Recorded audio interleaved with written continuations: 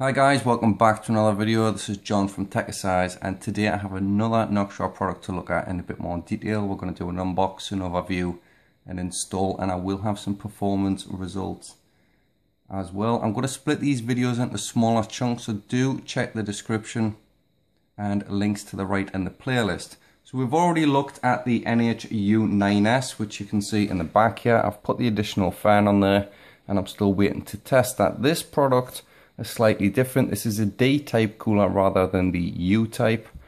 And something a little bit more interesting about this is because they do both share the claim of better compatibility for RAM and particularly the PCI Express slot on the Mini ITX platform.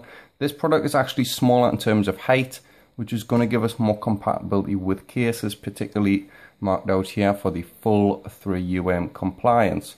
So as I did in my past video, I will just jump through the specs quickly and leave you guys the opportunity to pause the videos here if you want to read absolutely everything.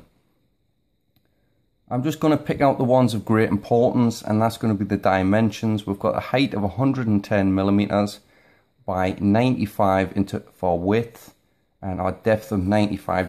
So I just brought the box back in of the 9US just so you can see the difference in terms of the overall height and the width and the depth. You can just pause the video here if you want to see any of the differences. So I am quite curious about this product because the L would indicate large, and you've just seen the box side by side. The box is bigger, but it is a smaller heatsink in terms of height. So we'll have a side-by-side comparison in another segment of the video. Again, if you want to pause this section and read them, you may do so. I am just going to jump ahead for the sake of keeping these a little bit shorter. On to the actual specs. Again, everything is pretty self-explanatory. You can just have a glimpse through if you want to. It's pretty standard in terms of Noctua. By that I mean you've got great compatibility for past and future sockets because Noctua will provide you with new mounting kits. The secure firm mounting system is so easy to work with. This product is dual fan ready. We get additional clips. It's PWM. We're using the same fan as the other product I've just showed you, the smaller 9cm, and particularly above all is the low profile design.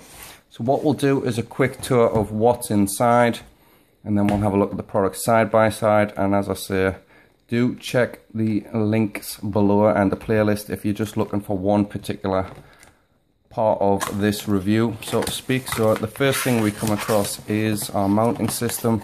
It's going to be exactly the same as our past video if you have already seen it.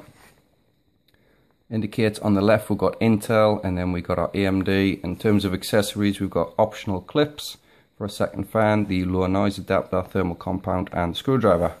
So these in the past have been separated off into smaller separate boxes, and now they are all bundled together. So I will just go through this again. If you've seen the past video, you may want to jump ahead. So we have a separate document for 2011, generic LG115X and all those similar sockets, and an AMD document. We've got specific plates for the AMD, which is our washers and our bolts and that such. And then we have the Intel set. There's a little bit more in there because it covers 2011 as well. And then we've got our thermal compound, additional clips, Noctua badge. There's a low noise adapter in there. And as always, the legendary Noctua screwdriver, which, as I've said, I use in every install when possible because it's so good, it's so helpful. I'm really pleased that that's still in there. And then we've got the back plate, which I'll just quickly show you guys because I am going to be using this in the install video.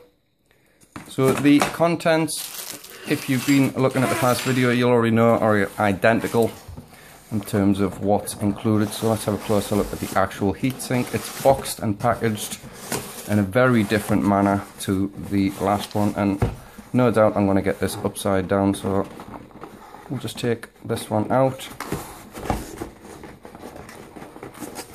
A little bit of encouragement. And I'm actually baffled as to how this is going to come off. There we go. There's nothing in this bottom part, I don't think. and it is just a case of working out where do I make my mark and open this thing.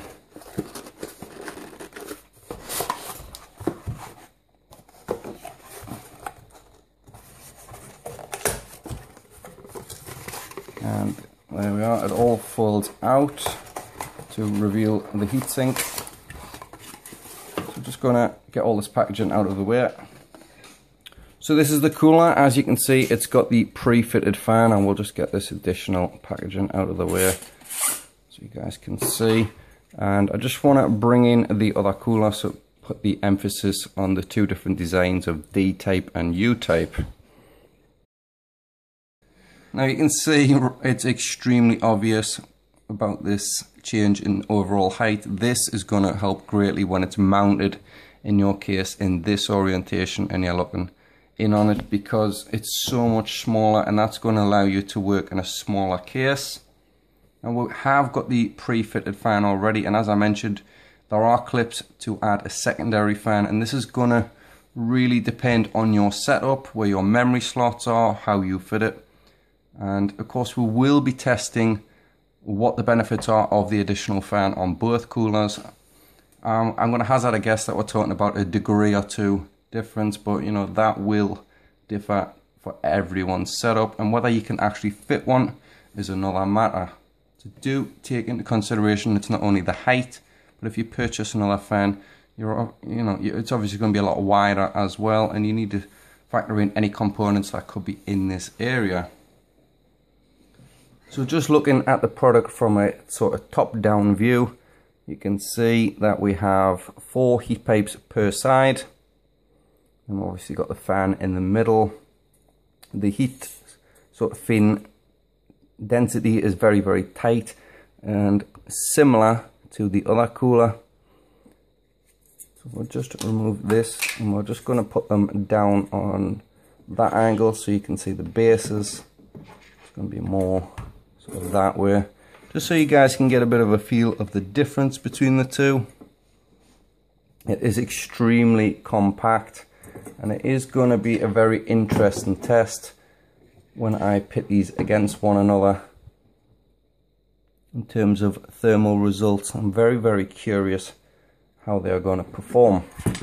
So that is sort of your brief look, and Mario's just given up and fallen over, of the 2 new Noctua 9 series coolers. We've got the NH-9US on the right and the NH-9DL on the left. Now, as I said, the naming scheme's a little bit odd, because the 9L to me would indicate that it was going to be the larger of the two, but that's not the case, as you can see.